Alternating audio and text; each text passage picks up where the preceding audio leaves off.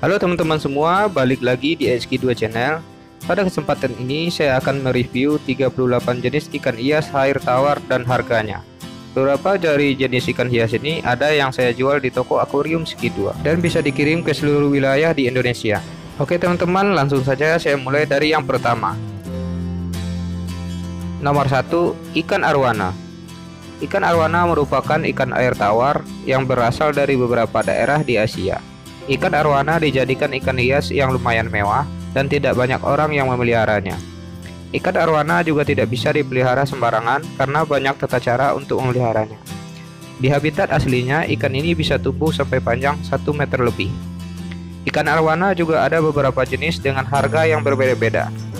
Untuk harganya di Aquarium Sikidua dijual mulai dari harga 85.000 per ekor untuk ikan arwana silver dan 2,7 juta per ekor untuk ikan arwana super red ukuran 10-12 cm.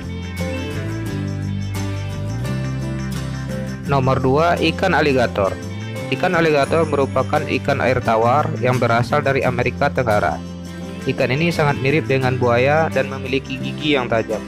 Tidak banyak orang yang mau memelihara ikan ini karena ikan ini sangat rakus dan terlalu cepat besar. Ikan aligator ini adalah jenis ikan yang memakan ikan lain yang muat di mulutnya. Ikan ini bisa tumbuh hingga panjang 1,5 meter. Untuk harga anakan ikan aligator juga tidak mahal.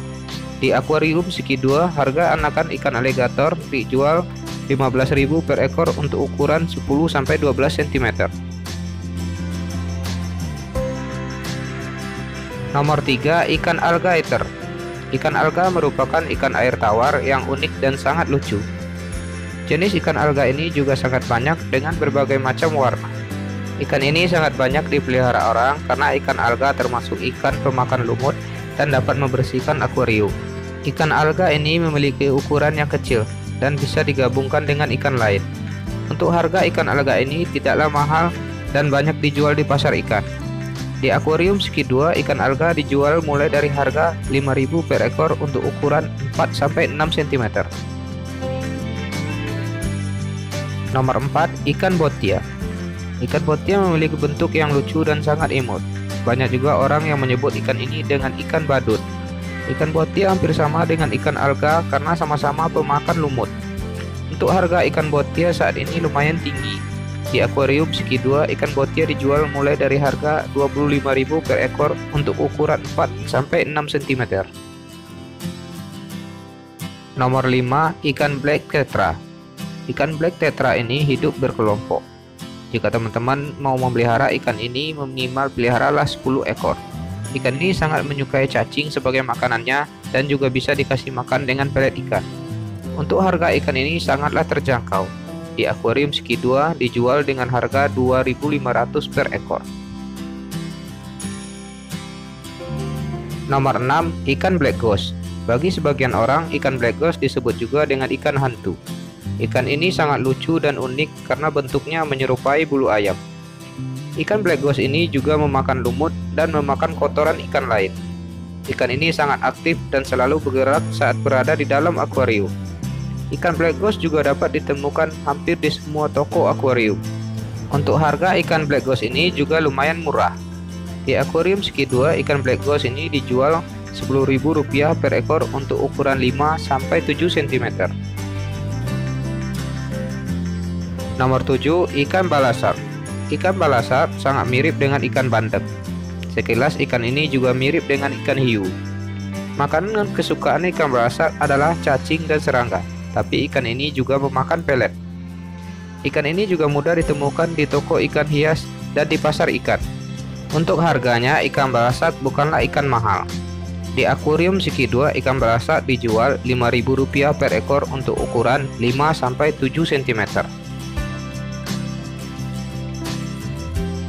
Nomor 8, ikan cana. Ikan cana termasuk salah satu ikan hias yang paling digemari oleh pecinta ikan predator. Di habitat aslinya, ikan cana dapat tumbuh hingga 1 meter. Makanan kesukaan ikan cana ini adalah anakan ikan emas, udang, dan pakan hidup lainnya. Harga ikan cana juga lumayan tinggi dan bervariasi. Di Aquarium Sikidua, harga ikan cana mulai dari 35.000 per ekor untuk ikan cana jenis yellow setarum ukuran 8 sampai 12 cm. Nomor 9, ikan cupang. Ikan cupang termasuk ikan yang sangat mudah untuk dipelihara. Ikan cupang bisa hidup tanpa menggunakan aerator oksigen.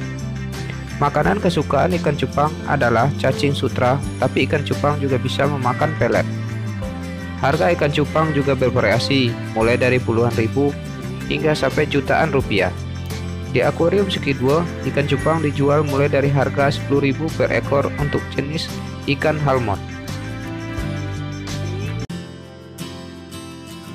Nomor 10, ikan Jenis Hias.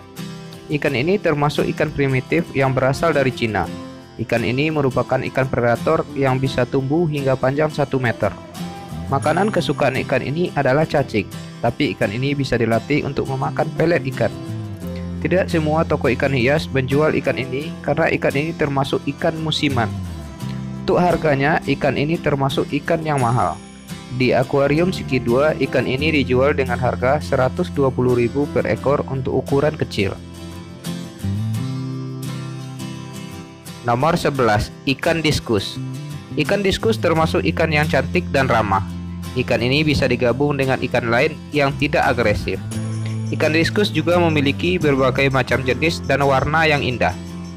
Makanan kesukaan ikan diskus adalah cacing darah dan juga memakan pelet ikan.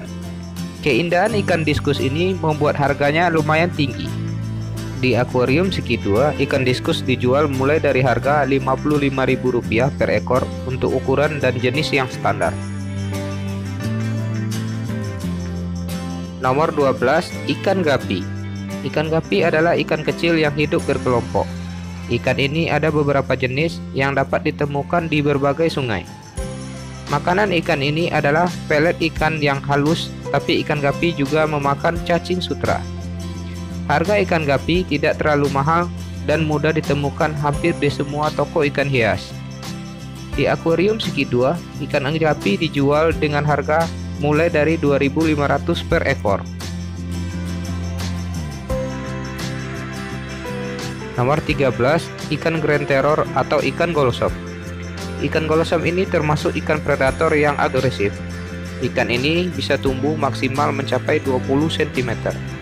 Makanan kesukaan ikan ini adalah cacing tanah dan bisa juga dikasih pelet ikan. Ikan golsom ini sangat mirip dengan ikan lohan. Perbedaan ikan golsom dengan ikan lohan yang sangat mencolok terletak di cendolan kepalanya. Untuk harganya, ikan ini tidak mahal dan sangat terjangkau. Harga ikan golsom di Aquarium Sikidua dijual Rp15.000 per ekor. Nomor 14, ikan hiu tawar. Ikan hiu tawar merupakan ikan predator yang sangat rakus. Ikan ini memiliki mulut yang sangat lebar dan bisa memakan semua ikan yang muat di mulutnya. Ikan ini bisa tumbuh mencapai panjang 3 meter. Anakan hiu tawar ini sangat mirip dengan ikan patin. Ikan hiu tawar yang banyak dipelihara orang adalah hiu tawar Jenis Ikan. Untuk harganya, ikan hiu tawar lumayan mahal. Di Aquarium Sikidua, anakan hiu tawar dijual Rp55.000 per ekor untuk ukuran 4-7 cm. Nomor 15, ikan koi. Pada umumnya, ikan koi banyak dipelihara orang di dalam bak atau di dalam kolam. Ikan koi juga dipelihara di dalam akuarium, tentunya dengan ukuran yang lebih kecil. Untuk harga ikan koi ini juga bervariasi tergantung jenis dan ukurannya. Harga ikan koi di Aquarium Sikidua dijual mulai dari Rp10.000 per ekor untuk ukuran yang kecil.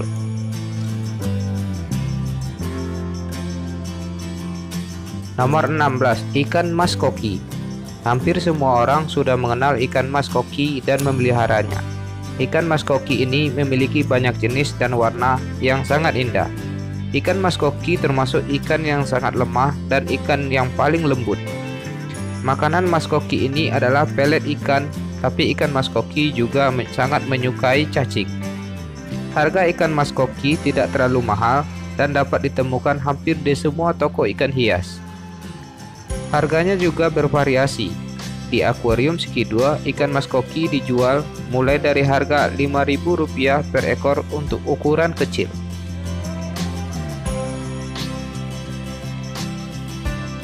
Nomor 17. Ikan komet. Ikan komet merupakan ikan yang sangat mirip dengan ikan koi.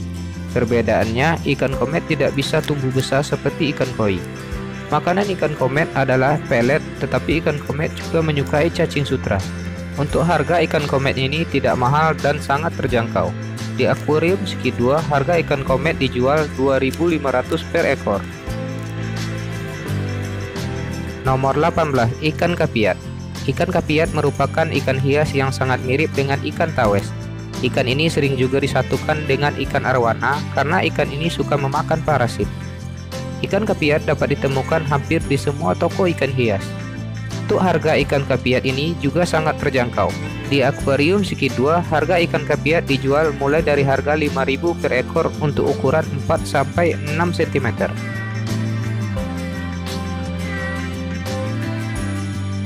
Nomor 19. Ikan lohan. Ikan lohan merupakan ikan predator yang sangat agresif. Ikan lohan tidak bisa disatukan dengan ikan jenis lain. Ikan ini termasuk ikan yang mahal dan peliharaan sultan karena harganya yang lumayan mahal. Makanan kesukaan ikan lohan adalah ikan kecil, udang hidup, dan bisa juga dikasih makan pelet. Harga ikan lohan juga bervariasi tergantung jenis dan ukurannya. Di Aquarium Sikidua, untuk anakan ikan lohan jenis SRB dijual hanya Rp20.000 per ekor ukuran 5-7 cm. Nomor 20. Ikan lemon. Ikan lemon merupakan ikan mungil yang berduri dan memiliki beberapa warna. Ikan lemon juga termasuk ikan kecil yang agresif dan hidup berkelompok. Makanan kesukaan ikan lemon adalah cacing sutra, dan ikan lemon juga suka memakan pelet. Harga ikan lemon tidaklah mahal dan sangat terjangkau. Di Aquarium Sikidua, ikan lemon dijual mulai Rp3.500 per ekor.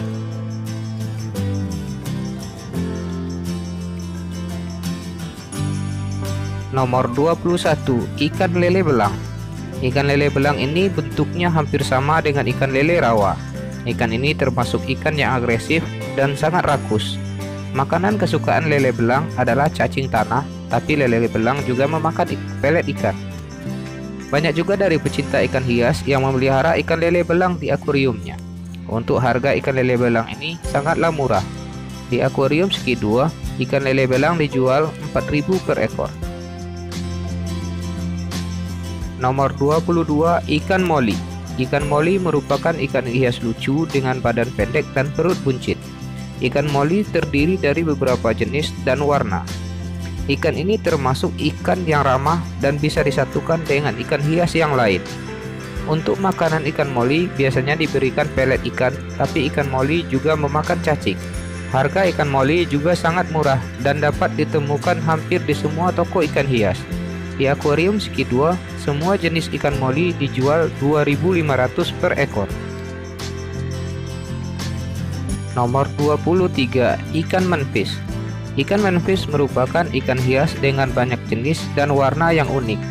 Ikan manfish disebut juga ikan layang-layang karena bentuk badannya yang tipis seperti layang-layang. Di dalam akuarium, ikan ini sangat tenang dan tidak begitu lincah.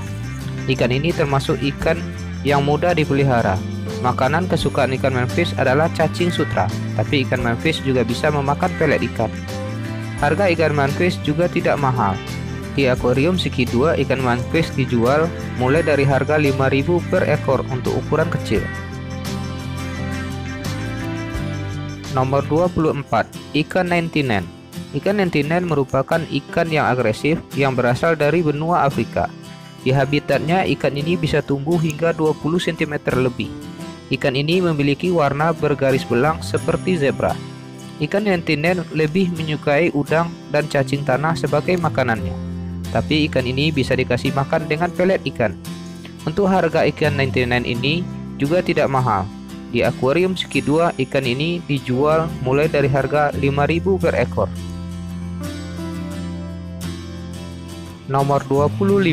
Ikan neon. Ikan neon merupakan ikan hias ukuran kecil yang memiliki warna yang sangat indah. Pada umumnya, ikan neon dipelihara di aquascape. karena ukurannya yang sangat kecil.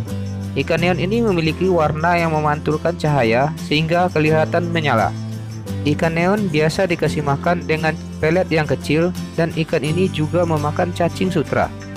Harga ikan neon juga sangat terjangkau dan dapat ditemukan hampir di semua toko ikan hias. Di Aquarium Sikidua, ikan neon dijual 2.500 per ekor untuk ukuran yang paling besar. Nomor 26, ikan Oscar. Ikan Oscar merupakan ikan predator yang sangat agresif. Ikan ini sangat susah untuk disatukan dengan ikan lain. Ikan Oscar juga terdiri dari beberapa jenis dan memiliki warna yang unik. Makanan kesukaan ikan Oscar adalah pakan hidup, mulai dari udang, ikan kecil, dan juga cacing tanah. Harga ikan Oscar ini tidak terlalu mahal dan dijual hampir di semua toko ikan hias. Di Aquarium Sikidua, ikan Oscar dijual dengan harga mulai dari 20.000 per ekor untuk ukuran 4-5 cm. Nomor 27, ikan palmas atau ikan naga. Ikan palmas merupakan ikan air tawar yang sangat mirip dengan ular. Ikan ini berasal dari perairan Afrika dan ikan ini sangat agresif dan lincah. Ikan palmas juga memiliki banyak jenis dan warna. Makanan ikan naga merupakan pakan hidup dan tidak menyukai pelet ikan. Harga ikan naga ini tidak terlalu tinggi dan dijual di beberapa toko ikan hias. Di Aquarium Sikidua, ikan naga dijual dengan harga mulai dari 15.000 per ekor untuk ukuran 4-6 cm. Nomor 28, ikan peacock bass. Ikan peacock bass merupakan ikan yang sangat agresif. Ikan ini berasal dari sungai Amazon. Ikan peacock bass bisa tumbuh hingga panjang 40 cm dan berat 5 kg. Banyak pecinta ikan predator yang menyukai ikan ini. Ikan ini sangat menyukai ikan emas kecil atau ikan cere untuk makannya. Harga ikan peacock bass tidak terlalu mahal, tergantung jenis dan ukurannya. Di Aquarium Sikidua, anakan ikan peacock bass dijual mulai dari harga 15.000 per ekor untuk ukuran 4-6 cm. Nomor 29, ikan platy pedang. Ikan platy pedang merupakan ikan hias yang sangat mudah untuk dipelihara. Ikan ini hampir mirip dengan ikan moli. Perbedaan pada ikan ini terletak pada buntutnya yang panjang menyerupai pedang. Bentuk badannya juga ramping dan lebih panjang. Untuk makanan ikan ini biasanya adalah cacing, dan ikan ini juga memakan pelet ikan. Harga dari ikan platy pedang cuman beda sedikit dengan harga ikan moli.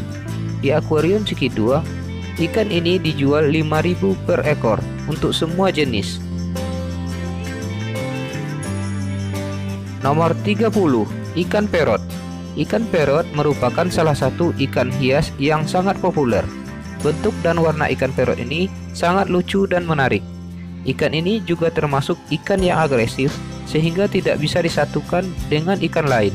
Untuk makanannya, ikan ini menyukai pakan hidup dan udang. Harga ikan ini tergolong mahal dan tidak semua toko ikan hias menjualnya.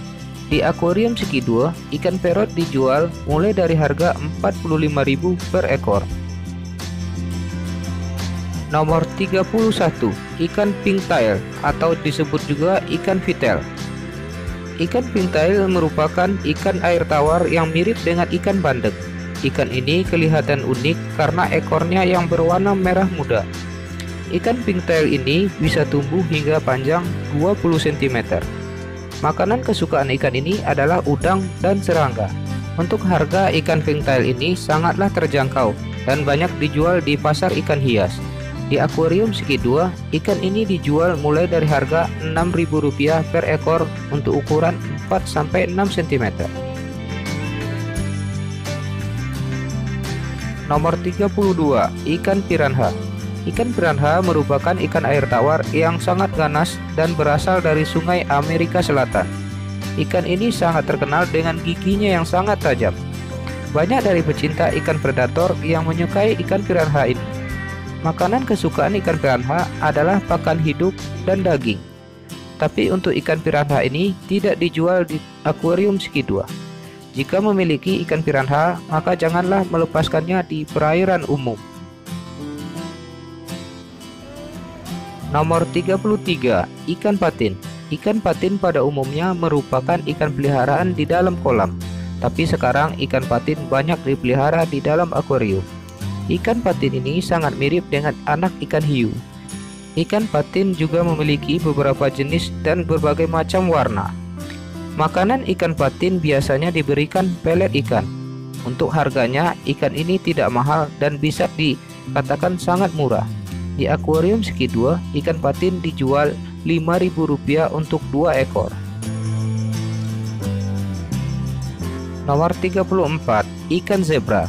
Ikan zebra ini di habitatnya hidup di perairan yang tenang dengan permukaan tanah berpasir. Ikan mungil ini ukurannya sama dengan ikan neon. Perbedaannya terletak pada warnanya. Ikan zebra memiliki warna belang kemerahan. Biasanya ikan ini memakan pelet, tapi cacing sutra lebih disukainya. Untuk harga ikan zebra tidaklah mahal. Di akuarium Sikidua, harga ikan zebra sama dengan ikan neon, yaitu Rp2.500 per ekor. Nomor 35. Ikan RTC. Ikan RTC adalah ikan yang termasuk jenis ikan lele. Habitat asli ikan ini berasal dari Sungai Amazon dan Amerika Selatan. Ikan ini memiliki mulut yang sangat lebar dan makannya sangat rakus. Makanan kesukaan ikan RTC adalah ikan kecil dan udang, serta makanan hidup lainnya. Harga ikan RTC ini di pasar ikan hias lumayan mahal. Di akuarium Sikidua, ikan RTC dijual Rp40.000 per ekor untuk ukuran 5-7 cm. Nomor 36. Ikan sepat hias. Ikan sepat merupakan ikan air tawar anggota suku gurami. Ikan sepat pada umumnya merupakan ikan rawa, tapi banyak juga ikan sepat yang memiliki warna yang unik. Makanan kesukaan ikan sepat adalah cacing, tapi ikan ini juga memakan pelet saat dipelihara. Beberapa jenis diantaranya memiliki harga yang lumayan mahal. Untuk harga ikan sepat hias di akuarium Sikidua mulai dari Rp5.000 per ekor. Nomor 37. Ikan tigerbab atau ikan Sumatera. Ikan tigerbab atau disebut juga dengan ikan Sumatera memiliki ukuran yang tidak besar serta berwarna belang yang unik. Sesuai namanya, ikan ini sangat banyak dijumpai di perairan di Sumatera. Ikan ini kelihatannya sangat lembut, tapi ikan ini termasuk ikan yang sangat agresif. Ikan ini tidak bisa disatukan dengan ikan lain yang ukurannya sama dengan ikan Sumatera ini. Makanan kesukaan ikan ini adalah cacing dan bisa juga dikasih makan dengan pelet. Harga ikan ini tidak mahal dan banyak dijual di pasar ikan. Di akuarium Sikidua, ikan Sumatera ini dijual Rp3.000 per ekor. Nomor 38. Ikan tiger dad. Ikan tiger dad ini memiliki warna yang sama dengan ikan Sumatera, tapi ikan ini termasuk ikan predator yang memiliki sifat teritorial dan sangat susah untuk digabungkan dengan ikan lain. Makanan kesukaan ikan tiger dad ini adalah pakan hidup seperti ikan kecil, serangga, dan udang. Untuk harganya saat ini masih lumayan tinggi.